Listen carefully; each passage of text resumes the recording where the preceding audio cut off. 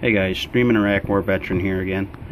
This is about my computer this time, and I basically wanted to show you guys what I've done on my computer recently. Where to start? Let's see. Well, the first thing I've done is I replaced the heatsink with a Corsair H100i V2, which seems to be a pretty good all-in-one cooler. It's a 240mm rad, and I have two Corsair SP120s on top of the red rings. And there's my 32 gigs of DDR4 at 3000 megahertz. Those are the Ripjaws 4. Now for my motherboard, it's still the Asus X99 Deluxe U3.1 board, but I have painted the plastic piece back there. I was going to take that metal heat shroud off, but I didn't. And I don't think you can see it, but underneath the chipset, I took the white metal thing on top of that off. And the other thing is, for any of you guys that do want to get a all-in-one cooler like this that does have the same board, the chipset heatsink right there will get in the way. I had to customize that a little bit. I had to take it off and trim that last heatsink fin down so I could actually plug in the USB cord. As you can see, that's why it's gray and shiny right there underneath it. But there is my EVGA GTX 980 Ti classified, my Corsair AX1200i power supply. I did put that shroud on there to cover up the wires. My two Samsung 850 EVOs, both 500 gigabytes. And then I got a Western Digital Black 2TB 7200 drive. My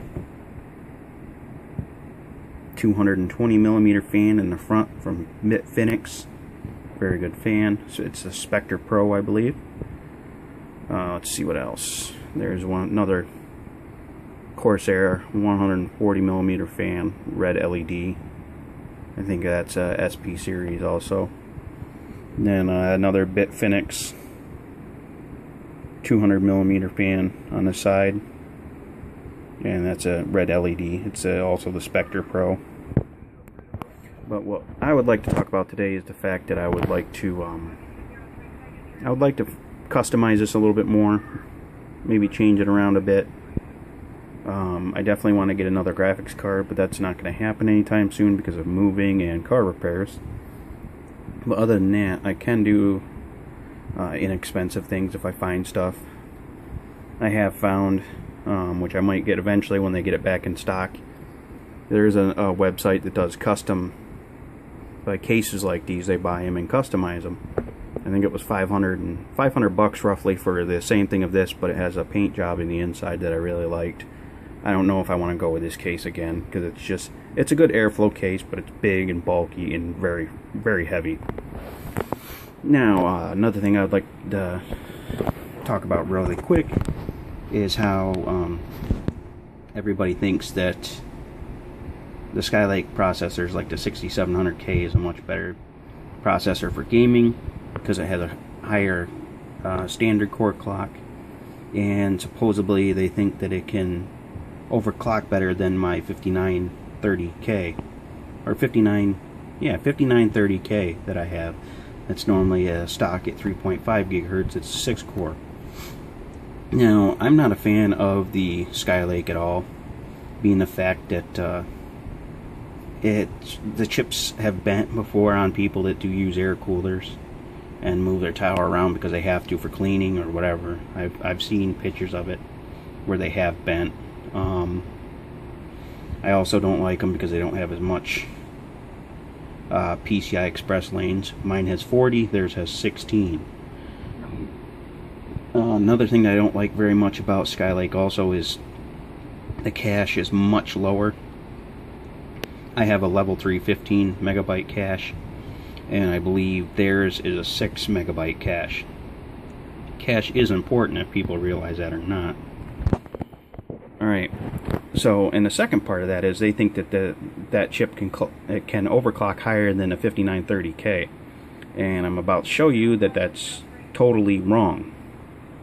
Anybody that thinks that that's just a better chip is dead wrong. I mean, I have nothing against Skylake, but I just don't personally like it.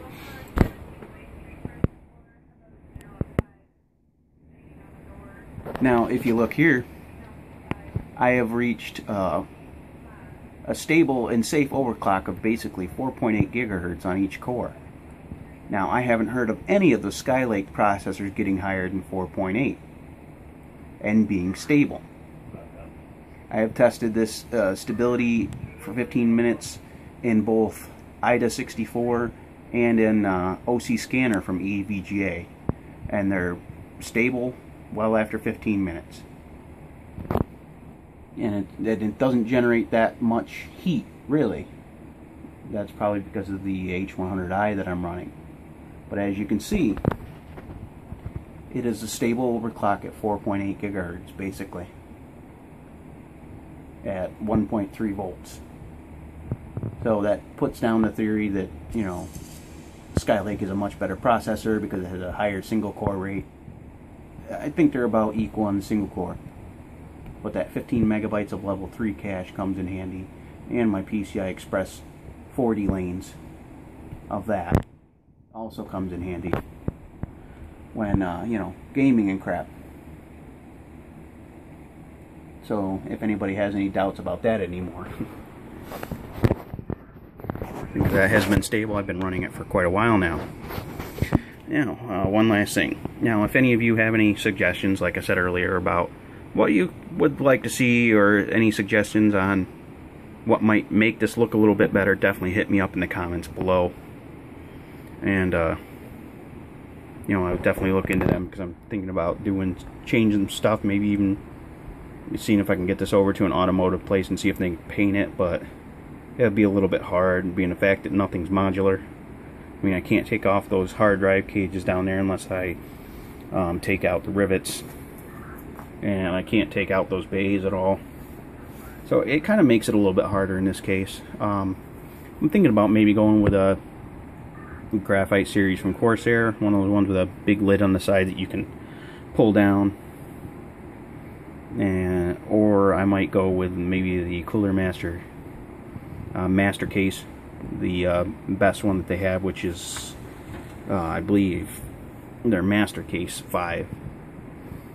I hear there's supposed to be a Master Case 7 coming out, but I haven't seen anything else on that yet.